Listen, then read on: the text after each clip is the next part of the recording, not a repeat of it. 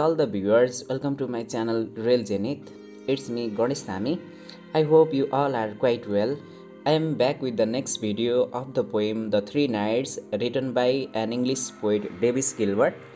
In this video, I will explain this poem line by line, provide summary, important short answer questions, multiple choice questions, and talk about the poetic and literary devices or figures of speech in this video. Before that, if you have not subscribed my channel yet, please subscribe it and share the video among your friends to whom it may be useful and worth watching.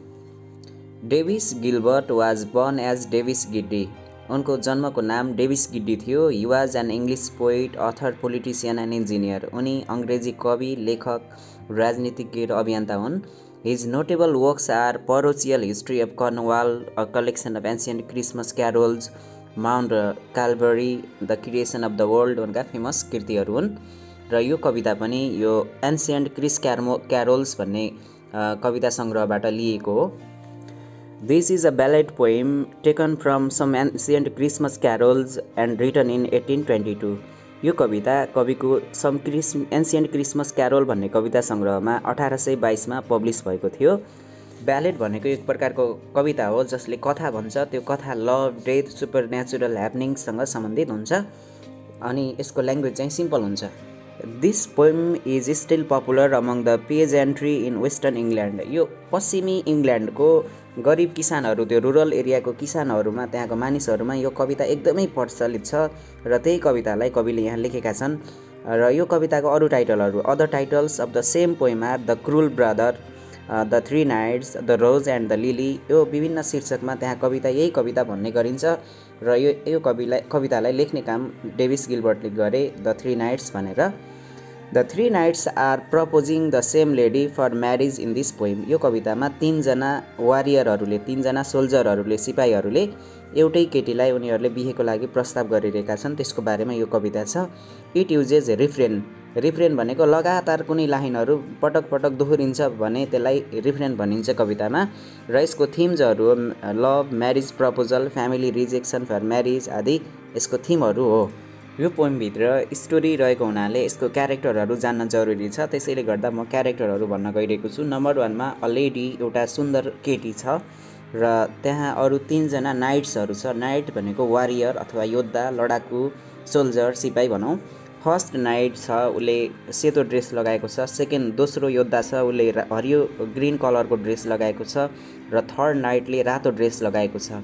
अब यो स्टोरीको यो भित्र रहेको कथाको घटनाहरू कहाँ हुन्छ त? सेटिङ भनेको प्लेस एन्ड टाइम. प्लेस कहाँ हो भने beautiful place where लिलिज and roses have grown. Lily र गुलाब फुलहरू, त्यहाँ रोज फुलहरू त्यहाँ फुलेको ठाउँ छ र बिच बाटोमा पनि हुन्छ. र यसको टाइम कहिले हुन्छ त भने स्प्रिङ अर समर सिजन हो. त्यो बेला फुलहरू फुल्ने समय हो. यो स्टोरीको समय जहिले यो घटना घट्छ. अब म यो पोएमलाई लाइन बाई लाइन एक्सप्लेन गर्न गइरहेको छु. There did three knights come from the west with the high and the lily o, and these three knights courted one lady as the rose was sweetly blown. It means that three knights came from the west and these three knights courted one lady. तीनजना योद्धाहरू पश्चिमी दिशाबाट आए, पश्चिमबाट आए र they coated भनेको लभड to marry. उनीहरूले विवाह गर्नको लागि मन जित्न खोजे. तीनैजना योद्धाहरूले एउटै लेडीलाई, एउटै महिलालाई उनीहरूले प्रेम गरे, विवाह गर्न खोजे. They लभड her, they coated her. Coated भनेको उनीहरूले विवाहको लागि प्रेम गर्नु. With the high and the lily oh as the rose was so स्विटली blown. यहाँ विथ द हाई भन्नाले अब त्यो तीनैजना योद्धाहरू उच्च वर्गको, नोबल क्लासको, हायर लेभलको थियो भन्न पनि खोजेको हुनसक्छ. र यसले अर्को भन्न खोजेको के हो भनेको लिली र यो रोज भन्ने फ्लावरहरू हुर्केका थिए, ठुला भएका थिए. They where high, they where टल, दे वेयर ग्रोन भन्न पनि खोजेको छ. यो सिजन कहिले हो भने लिली र यो रोज फ्लावरहरू चाहिँ फुलेका छन् र रोज वा स्विटली ब्लोन भनेको अब ब्लोन भनेको हावाले हल्लिनु. अब त्यो रोज गुलाबको फुल ठुलो भएको छ र हावाले हल्लाइरहेको छ, त्यसको मगमग बास्ना आइरहेको छ. त्यो सिजनमा यो घटना हुन्छ. यो दुईटा लाइनहरू with the high and the lily oh as the rose was so स्विटली blown भन्ने लाइन चाहिँ यो रिपिट भइरहेको छ. मैले यसलाई म अब अर्को स्ट्यान्जाहरूमा म पढ्ने छैन. यो दोस्रो र चौथो लाइनमा यो लिली र रोज भनेको चाहिँ इमेज हो र उनीहरू सिम्बल पनि हो. रोज भनेको लभको सिम्बल हो अनि लिली भनेको पनि सुन्दरताको एउटा सिम्बल हो। यिनीहरू सिम्बल प्रयोग गरिएको छ। The first night came was all in white र त्यो तीनजना मध्ये जुन पहिलो night was in white dress, ऊ चाहिँ सेतो लुगा लगाएको थियो। And asked for her if C would be his delight र उसले के भन्यो भने will you be my delight. Delight भनेको ह्याप्पिनेस, के तिमी मेरो जीवनको खुसियाली बनिदिन सक्छौ भन्न खोजेको, तिमी मसँग बिहे गर्छौ भन्नै खोजेको उसले घुमाएर भन्दैछ। Will you be my delight भनेर उसले भन्यो। The next night came was all in green and asked of her if seed be his queen र दोस्रो जुन नाइट थियो ऊ चाहिँ सेतो हरियो कपडामा थियो, ग्रिन कलरको ड्रेस लगाएको थियो र उसले भन्यो will you be my queen भनेर उसले भन्यो। उसले त्यो केटीलाई मेरो रानी बन्छौ भनेर उसले पनि बिहेको लागि प्रपोज गर्यो। The third night came was all in red and asked of her if C would weight र त्यो तेस्रो नाइट चाहिँ उसले रातो कपडा लगाएको थियो, रातो ड्रेस लगाएको थियो र उसले पनि के भन्यो भने इफ सी वुड वेड अथवा विल यु वेड मी, वेड भनेको marry, will you marry me भनेर उसले भन्यो। यो तीनजना नाइटहरूले विभिन्न तरिकाले प्रपोज गरे। Then have you asked of my father dear likewise of her who did me beer. अब त्यो केटी, त्यो लेडी यहाँ बोलिरहेको छ, उसले भन्यो त्यो तीनजनाले बिहेको प्रस्ताव गरेपछि then C asked have you asked of my father dear, ए तिमीहरूले मेरो डियर फादरलाई सोधेका छौ, मेरो बुवालाई मेरो हात मागेका छौ बिहेको लागि। Likewise of her who did me beer, beer भनेको जन्माउनु, र अर्को व्यक्ति जसले मलाई जन्मायो अर्थात् मेरो आमा र बुवालाई तिमीहरूले सोधेर आएका छौ भनेर उसले भनी त्यो नाइट्सहरूलाई। And have you asked of my brother John and also of my sister an र उसले दोस्रो क्वेसन सोधी के तिमीहरूले मेरो दाइ जोनलाई पनि सोधेका छौ मेरो बिहेको बारेमा र मेरो बहिनी एनलाई पनि सोधेका छौ भनेर उसले भनी। Yes I have asked of your father dear likewise of her who did you beer र त्यो मध्ये तीनजना मध्ये एउटा कसैले भन्यो हो मैले तिम्रो बुवालाई पनि सोधेको छु र तिम्रो आमालाई पनि मैले सोधिसकेँ, जसले तिमीलाई जन्मायो त्यो आमालाई पनि मैले सोधिसकेँ र उनीहरू रेडी छन्, सहमत छन् बिहेको लागि भनेर उसले भन्यो। And I have asked of your sister an र मैले तिम्रो बहिनी एनलाई पनि मैले सोधिसकेँ। But I have not asked of your brother John, तर तिम्रो दाइ जोनलाई चाहिँ मैले सोधेको छैन। यो 8औं स्ट्यान्जा पछि र 9औं स्ट्यान्जा भन्दा अगाडि त्यहाँ केही स्ट्यान्जाहरू केही चीजहरू छुटेको छ, यो यो ओरिजिनल यो पोएममा छैन। अब 9th स्ट्यान्जा for on the road as they road along there did they meet with her brother John. यो पहिलो लाइनको फरको ठाउँमा एफएआर फार हुनुपर्छ, far on the road as they road along. अब उनीहरू टाढा फार कतै उनीहरू रोडमा राइड गरिरहेका छन्, उनीहरू घोडा चढेर गइरहेका छन्। There did they meet with her brother John, उनीहरूले त्यहाँ रोडमा बाटोमा तीनजना नाइट्स र त्यो लेडी गइरहेको बेलामा उताबाट उसको दाइ आयो जोन र जोनसँग उनीहरूको भेट भयो। C स्टुप्ड low to kiss him sweet Hee to her heart did a ड्र्यागर meet. बाटोमा आफ्नो दाइ जोनसँग भेट भएपछि अब त्यो बहिनी त्यो यो लेडी हो उसले चाहिँ आफ्नो दाइलाई स्विट किस, अब दाइलाई प्रेमपूर्वक किस दिनको लागि ऊ निहुरिन्छे। स्टुप्ड भनेको बेन्ट अथवा तल झुक्नु अथवा निहुरिनुलाई भनिन्छ, ऊ झुकी र तर के भयो भने ही to her heart did a ड्र्यागर meet. अब त्यो दाइलाई बहिनीले किस दिन खोजिरहेको बेलामा त्यो दाइको हातबाट अथवा उसले बोकेको ड्यागर भनेको साफ नाइफ एकदम धारिलो चक्कुले के गर्यो भने त्यो केटीको छातीमा हार्टमा टच गर्यो अथवा त्यो धारिलो वस्तु अथवा चक्कुले त्यो केटीको छातीमा मुटुमा चोट लाग्यो, छातीमा त्यो पाल पर्यो, रगत बग्न थाल्यो। Ride on cried the serving man, त्यो सर्भिङ म्यान भनेको सर्भेन्ट त्यो केटीको, उसले के भन्यो भने राइड अन हुन्छ जाउँ किन रोकिएको घोडा जाउँ भनेर उसले भन्यो।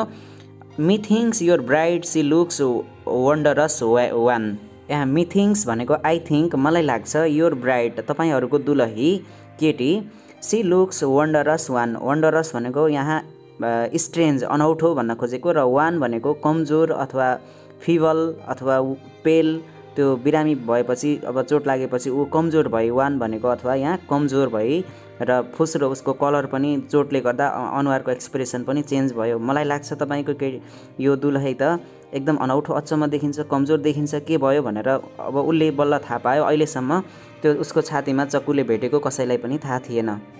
I wish I where on योन्डर style for there I would site and bleed a while, यो यो स्ट्यान्जामा त्यो लेडी बोलिरहेको छ, उसले आफ्नो चाहना व्यक्त गरिरहेको छ। ऊ घाइते भइसकेपछि अब उसले आफ्नो चाहना विस व्यक्त गर्दैछ। I wish I where on योन्डर style. योन्डर भनेको टाढा, डिस्टान्ट, फार अवे। स्टाइल भनेको खुड्किलो अथवा अग्लो कुनै डाँडाको माथि म कतै टाढा त्यहाँ गएर बस्न पाए हुन्थ्यो।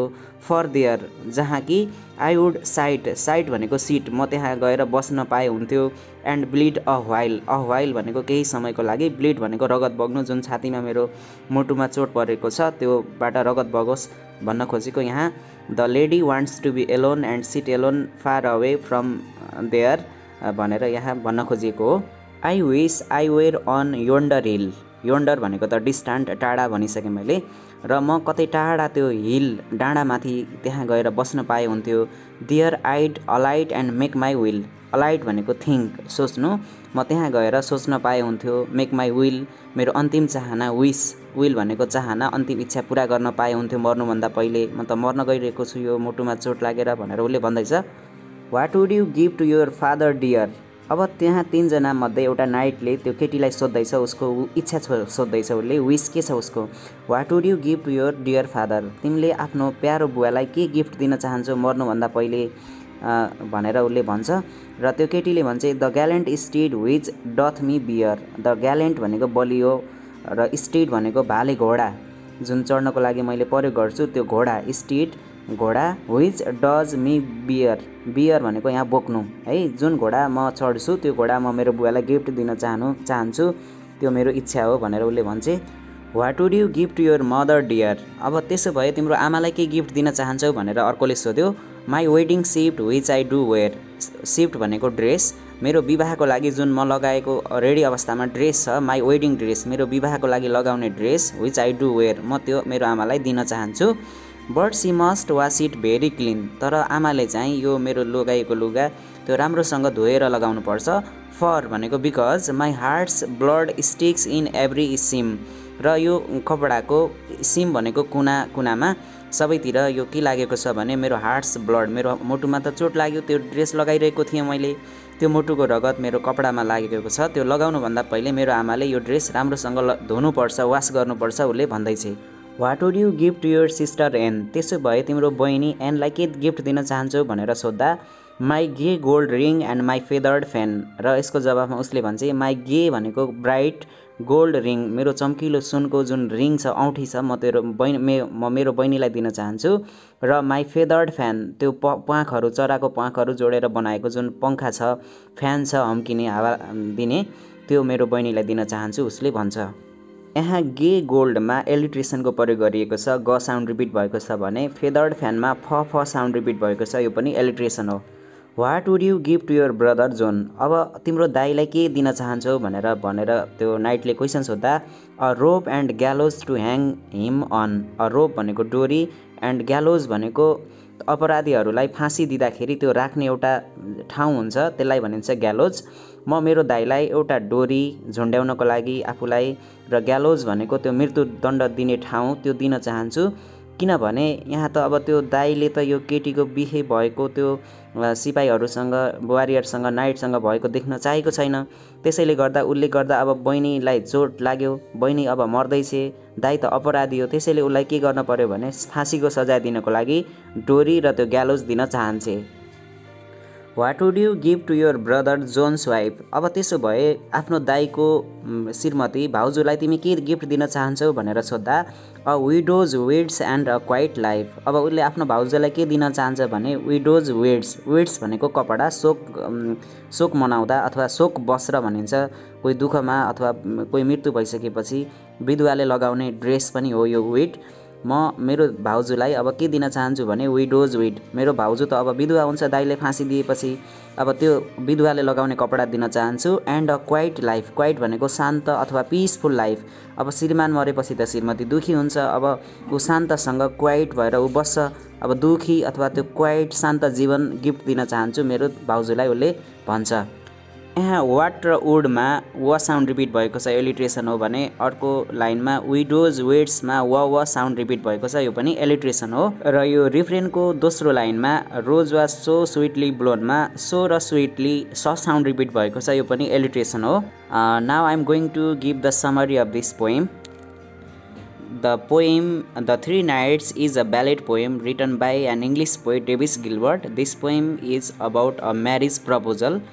It is the spring or summer season and the flowers have bloomed and they are being blown by the wind. यो स्प्रिङ अथवा समर सिजन, यहाँ समर छुटेको छ, समर सिजन हो र फ्लावरहरू फुलेका छन् र हावाले उनीहरूलाई हल्लाइरहेको छ, त्यो समयमा यो घटना घट्छ। The three nights come from the waste and court and propose the same lady for the marriage. तीनजना वारियरहरू पश्चिमबाट आउँछन् र उनीहरूले एउटै केटीलाई प्रेम गर्छन्, उनीहरूले विवाहको लागि प्रस्ताव गर्छन्। The first, second and the third nights are wearing white, green and red dress respectively. उनीहरूले पहिलोले सेतो लुगा, दोस्रोले ग्रीन, तेस्रोले रातो ड्रेस लगाएको छ त्यो वारियरहरूले। They propose her in different ways. उनीहरूले अलग अलग तरिकाले प्रपोज गर्छन्। The first night proposes her to be his delight. उसले भन्छ तिमी मेरो खुसी बनिदेऊ भन्छ पहिलो नाइटले। The second night request her to be his queen. दोस्रोले मेरो रानी बनिदेऊ भन्छ। And the third one proposes her to वेड। र तेस्रोले भन्छ मसँग बिहे गर भन्छ।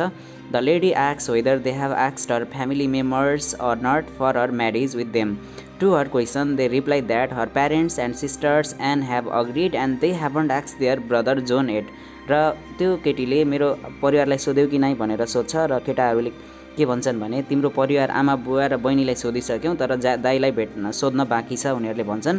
While all of them are riding along the road they meet her brother John on the way. अब उनीहरू सबैजना घोडा चढिरहेका छन्, सँगै बाटोमा गइरहेको बेलामा त्यो जोन उसको केटीको दाइलाई बाटोमा भेट्छन्। When she बेन्ड्स to give her brother a kiss a sharp knife of her brother पायर्सेज her heart.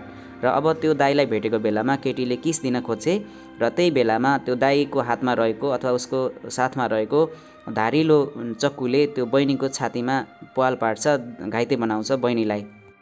Her servant notices that she has become week and pail due to pain from the वन्ड। र उसको नोकर, त्यो केटीको नोकरले देख्छ आफ्नो त्यो जुन मालिक अथवा त्यो केटाहरूको जुन हुनेवाला दुलै घाइते अवस्थामा छ।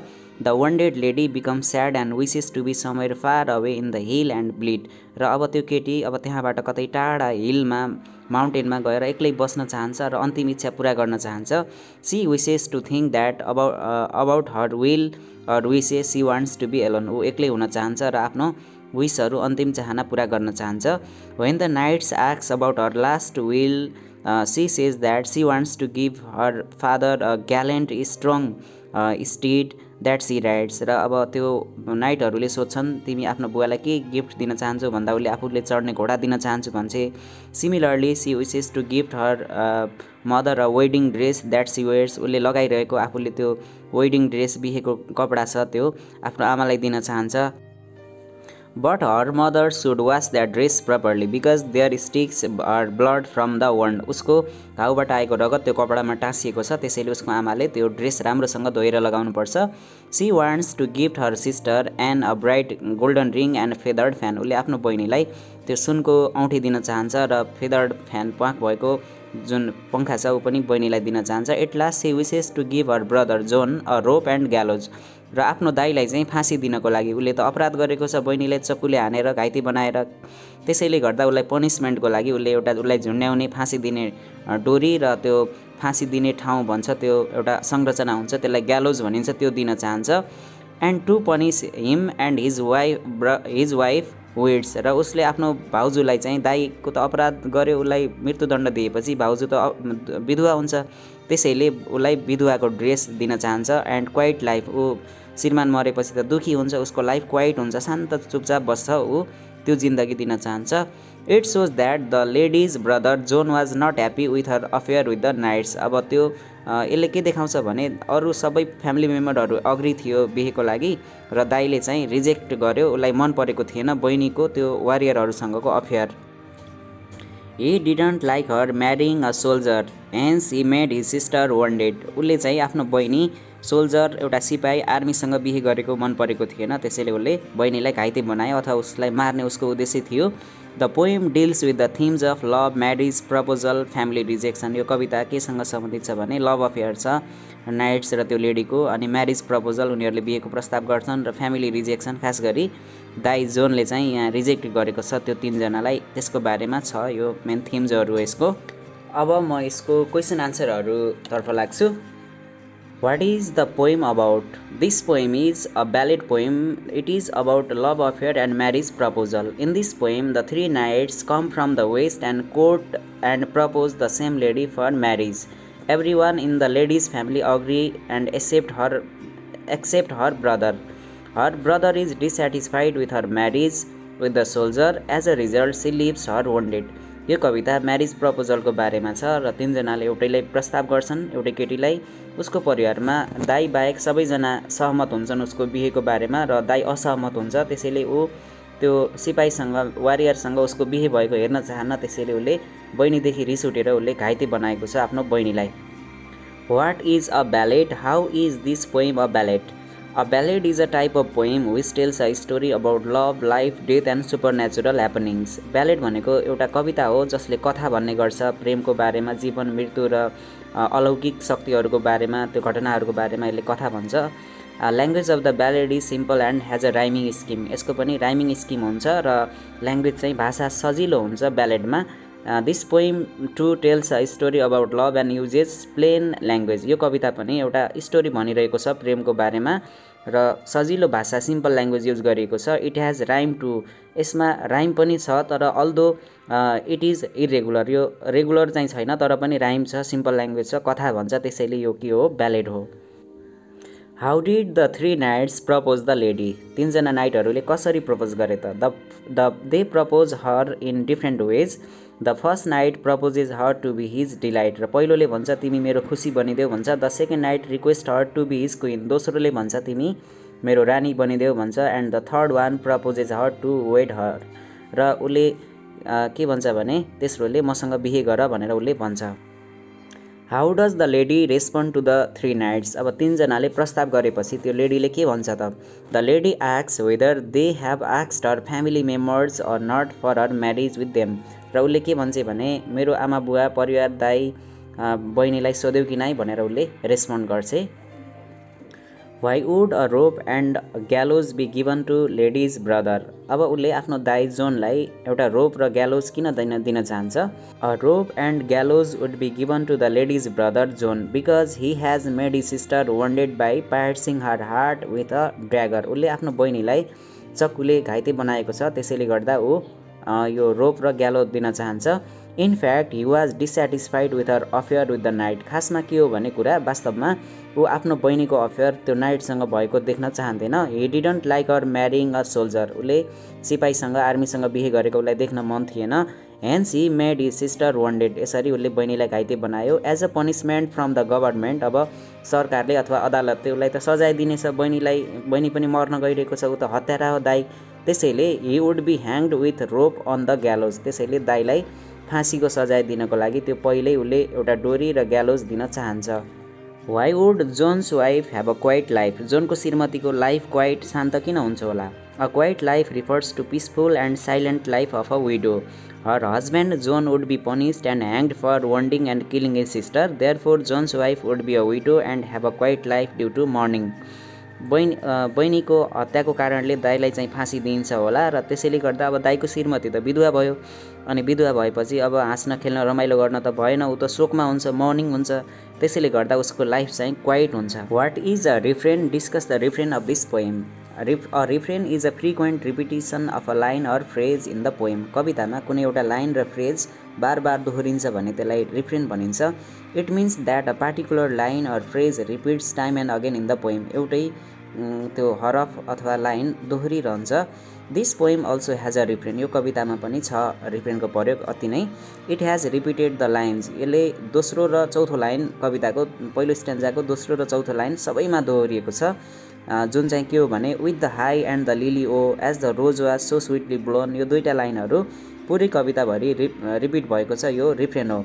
It has been repeated in each स्ट्यान्जा, हरेक स्ट्यान्जामा यो रिपिट भएको छ। म यहाँ के भन्न चाहन्छु भने विभिन्न राइटरहरूले विभिन्न बुकहरूमा आफ्नो बुकमा अलग अलग क्वेसनहरू बनाउनु भएको छ। त्यो भएको हुनाले सबै क्वेसनहरू यहाँ सल्भ गर्न सम्भव पनि हुँदैन, तर जुनसुकै विभिन्न तरिकाले सोधे पनि आन्सर करिब करिब त्यही हो। र मलाई लाग्छ यो समरीमा, माथि दिएको समरीमा, अघिल्लो समरीमा सम्पूर्ण क्वेसनको आन्सर मैले सायद दिइसकेको छु। र यदि त्योमा पनि समावेश छैन भने तपाईहरूले क्वेसन मेरो कमेन्ट बक्समा तल टाइप गर्नुहोला र त्यसमा म रिप्लाई गर्नेछु आन्सर। अब मल्टिपल चोइस क्वेसन्सहरू।